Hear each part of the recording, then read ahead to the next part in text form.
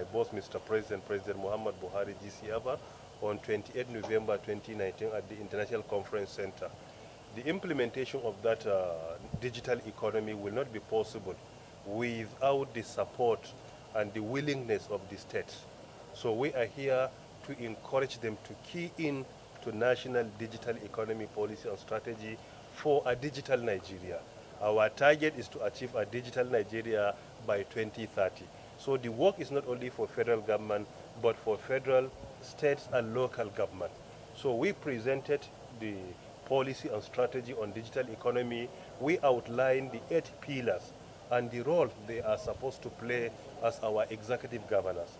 Secondly, we also presented to them what federal government has in place in order to support them to start the process. Firstly, any governor that is passionate and interested will indicate his interest. Federal government, through the Ministry of Communications and Digital Economy, will set up a team with the support and the collaboration of parastatals under the ministry, NCC, NITDA, USPF, Galaxy, NITCOMSAT, to see what we can do to support the state to come up with state digital economy strategy, because each state must have its own strategy based on their peculiar challenges and level they have reached.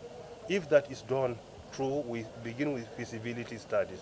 If we produce the document, federal government through the ministry and parastatals will see what we can provide as intervention for them when it comes to training, infrastructure that is required to start the process. So we have intervention.